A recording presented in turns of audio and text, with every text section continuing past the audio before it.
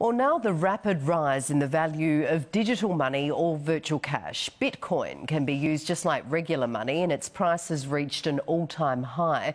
But while many are investing in the cryptocurrency, experts warn it won't hold its value forever. More from Lucy Polkinghorne. You can become extremely wealthy with Bitcoin. You pay your bills, credit card bill, your power bill, your rent with Bitcoin. So I've transferred it to my bank account. You can use it for anything. You can't hold or touch it. It's just an abstract concept, a digital entity derived from an algorithm. Yet today, one Bitcoin was valued at an all-time high of more than 10,200 Australian dollars.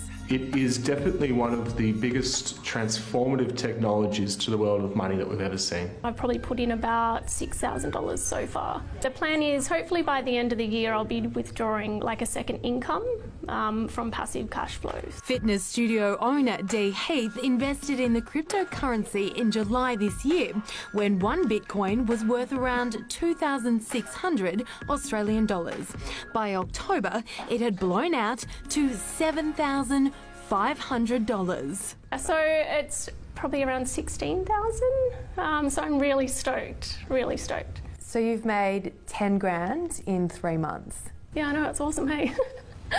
Bitcoin is a cryptocurrency, the first of its kind. Rupert Hackett, CEO of Bitcoin.com.au, explains its humble beginnings. So the first exchange that ever happened was 11,000 Bitcoins for a pizza. This was the first time that it ever had any monetary value. Before that, it was just a crazy idea. No one thought it was worth anything. Bitcoin was invented in 2009 by a person or a group using the alias Satoshi Nakamoto. But no one knows if it's a he or a she or where they come from. But whoever they are, they're sitting on an estimated $5 to $10 billion nest egg. Until recently, people believed this currency was favoured by criminals, tech nerds, high-risk investors, even terrorists. But that's all changed. Over 8 years, it has never had a security flaw within the protocol, and it's starting to gain integrity.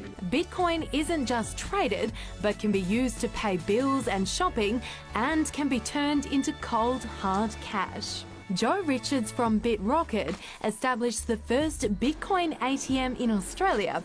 There are now 8, with another 30 on the way. You can install that just from the App Store, and straight away you'll be up and running. One Bitcoin can be broken into 1 million smaller bits, so you don't have to withdraw or invest its entire value. In Australia, $10 to $20 million is traded daily. The technology that underpins Bitcoin has around $10 to $14 billion traded every day globally. At the end of 2016, Bitcoin was valued at $12 billion. As of October 2017, the network value of Bitcoin was estimated at close to 100 billion US dollars. And the total value of all cryptocurrencies is roughly 180 billion US. Other digital currencies like Ethereum and Dash are also making their mark, but Bitcoin is the biggest and most valuable.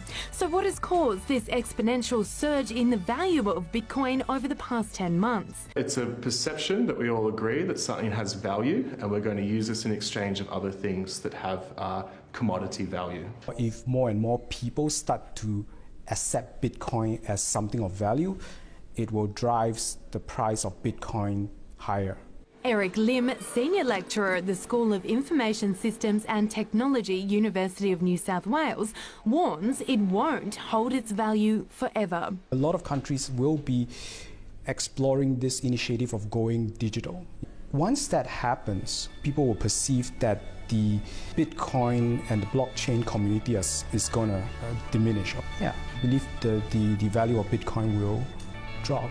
While Rupert believes the future of finance is far bigger than Bitcoin. In the future, this could transform how we do commerce as we know it. But that could take years, even decades. So in short, you may not be too late to take a gamble on Bitcoin, but the advice is to only invest what you're willing to lose. How can you regret it? And of course, it's always a good idea to talk to your financial advisor first. Lucy Polkinghorn with that report.